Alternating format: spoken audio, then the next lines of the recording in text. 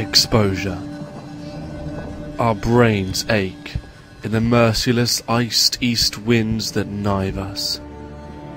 Wearied we keep awake because the night is silent. Low drooping flares confuse our memory of the salient. Worried by silent sentries whisper, curious, nervous, but nothing happens. Watching, we hear the mad gusts tugging on the wire, like twitching agonies of men among its brambles. Northward, incessantly, the flickering gunnery rumbles, far off like a dull rumour of some other war. What are we doing here? The poignant misery of dawn begins to grow.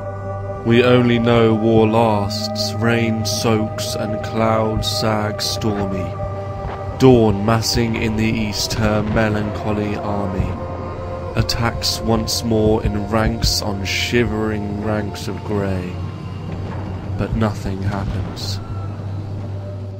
Sudden successive flights of bullets streak the silence, less deathly than the air that shudders black with snow, with sidelong flowing flakes that flock, pause and renew.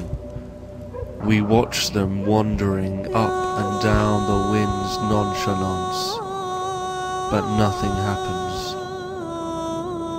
Pale flakes with fingering stealth come feeling for our faces. We cringe in holes, back on forgotten dreams, and stare, snow-dazed, deep into grassier ditches.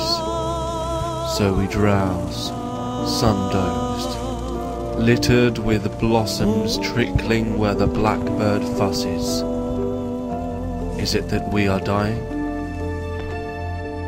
Slowly our ghosts drag home, glimpsing the sunk fires, glozed with crusted dark red jewels.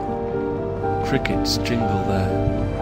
For hours the innocent mice rejoice. The house is theirs, shutters and doors all closed. On us the doors are closed. We turn back to our dying.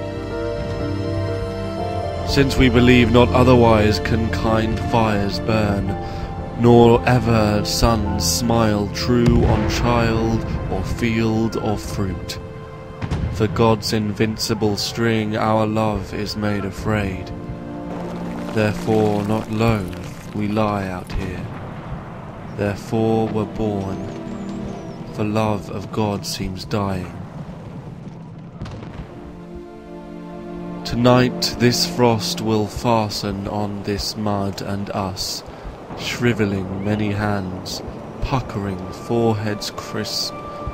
The burying party, picks and shovels in shaking grasp, pause over half-known faces. All their eyes are ice, but nothing happens.